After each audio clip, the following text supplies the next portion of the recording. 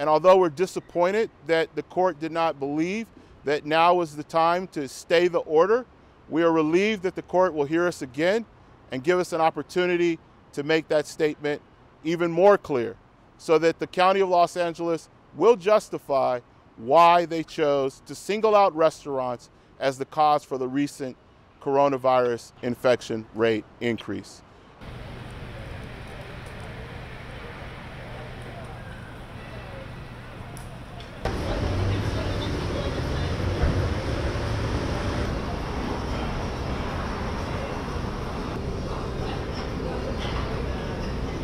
This restaurant's been in our family for 65 years. And how does LA expect us to survive when they've taken away our ability to make money? After we've invested so much money also playing the game how they want it played. They change the rules constantly.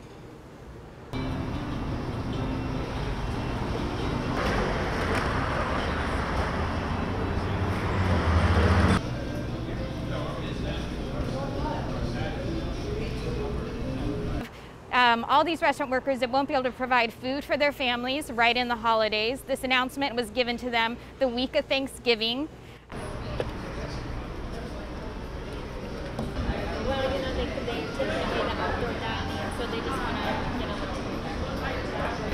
I mean, when you can't feed your family, if you lost your job, you would think that was cruel and you couldn't provide food for your family in Christmas or a Christmas tree. I mean, these things, it's cruel.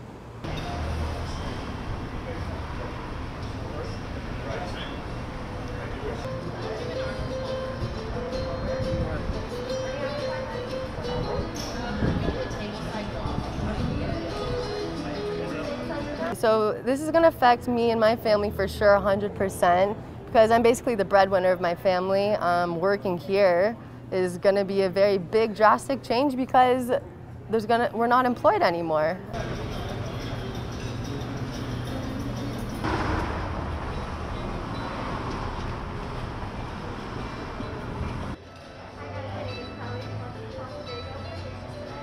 So it's going to be very hard, and I hope we open soon and we could get back to track and rolling again.